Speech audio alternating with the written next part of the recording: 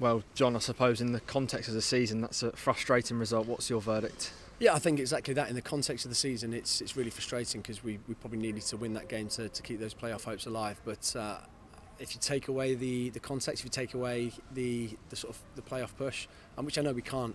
By the way, I'm not pretending that we can do that, but it's a decent point away from home against a difficult side whose form over the past few weeks, although they haven't picked up many wins, they've not lost many games, and they've hosted some top sides here, not lost the games, and they've also sort of gone away from home, Peterborough for example, and kept clean sheets. So yeah, I think obviously the feeling of disappointment is one that so reverberates, I think, with the away fans and in the changing room, and we get that completely. But I think performance-wise, in particular the first half, I thought we were excellent.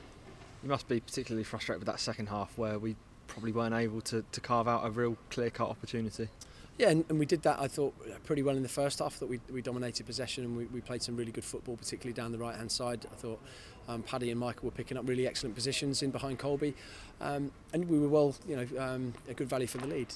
Yeah, unfortunately in the second half we couldn't quite replicate that, but it's difficult. It's difficult coming away from home against a side who were really well organised, really good defensive structure behind the ball, made it very difficult for us, and of course we've got to come up with better solutions to try and win the game. But yeah, sometimes those things don't happen, and tonight was probably one of those.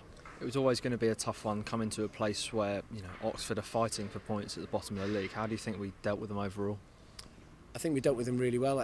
It was one of those where obviously a side that are fifth bottom and fighting for their lives, have come and really, I think, picked themselves up over the past couple of weeks, particularly in terms of the way that they do defend and they do press. They're very, very solid and very, very organised, particularly behind the ball. And they made it difficult for us tonight. There's no doubt about that. They didn't perform. I'm sure everybody would recognise that. They didn't perform like a side who were fifth bottom.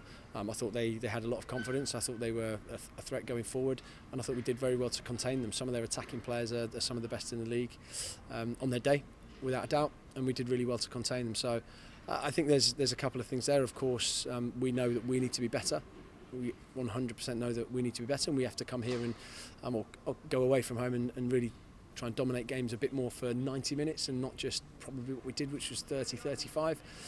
Yeah, and definitely just a learning curve and plenty of room for improvement. You said yesterday about turning those draws into wins, especially at this stage of the season. So why do you think we weren't able to do that tonight? Was it down to that sort of creativity in the attacking third again? I think so, yeah. There's quite a lot of factors. We'll have to sort of dust ourselves off and see what the overall analysis of the game was. But yeah, we didn't create a huge amount, I think, in the final third, especially in the second half. So we played some really good stuff. We picked up some really good positions. But yeah, ultimately in the final third, we just didn't quite have enough to carve Oxford open. You made 4 changes ahead of the game. What was the thinking there? Yeah, so sort of one of the changes we made a couple of weeks ago, bringing Deshaun in for Clark, just a different type of centre half to deal with a different type of threat.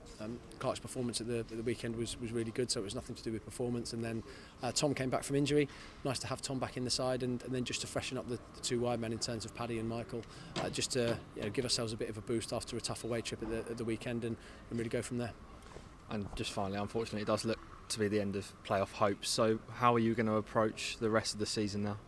Exactly as we've been approaching it for the past few weeks. Nothing's going to change. Whether the playoffs are mathematically done or not, it doesn't really matter to us. We're going to make sure that we still try and win games. We're still trying to attack games, and we're nice and positive. So we take that into the start of next season.